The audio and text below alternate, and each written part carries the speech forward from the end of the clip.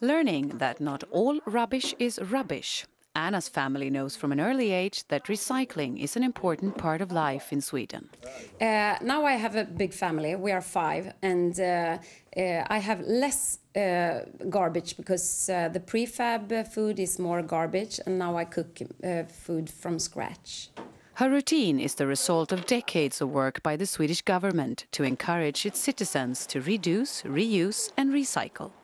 The actual rubbish Anna's family produces is minimal and is eventually put to good use.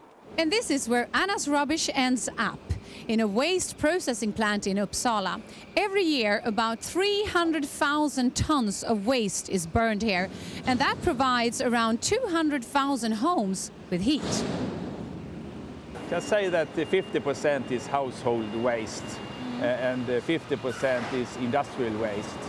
The Vattenfall plant relies on Sweden's rubbish to help heat the city.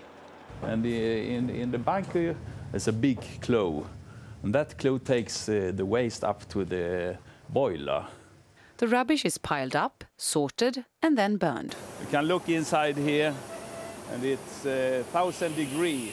The heat produced here warms up water, which makes its way into radiators that heat homes throughout the city. But Sweden is so efficient at recycling that they actually import some rubbish from neighboring countries to keep up with demand at these power plants. Some potential waste donors include the UK, Ireland and several African nations. UK can be interesting in the future. We have done some test deliveries from UK, and it works. So it could be a market for the future. And the idea of burning waste for heat is an economic boon for the country.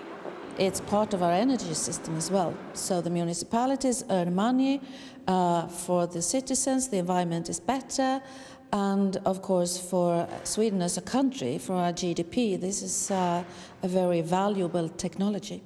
While Swedes are doing everything they can to minimize their waste, the paradox is that they need more rubbish in order to help sustain their environmentally friendly agenda.